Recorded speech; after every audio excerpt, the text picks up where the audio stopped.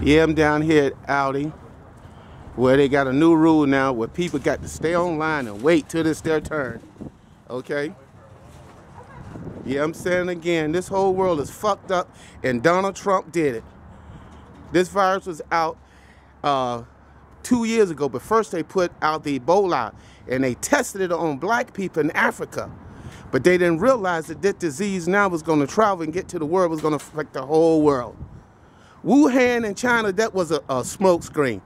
Wuhan in China did not create this disease. This disease was created so nobody could go to the booth and vote, so it killed off old people.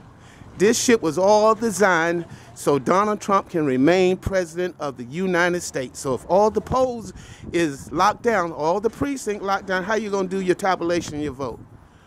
Yeah, just like I said, this virus been out for years, but they used to call it Ebola, okay? Otis on time, live Otis Red Tape Club down here at Aldi. They got a new rule now. You got to stand on the line and wait for someone to come out before you can go in.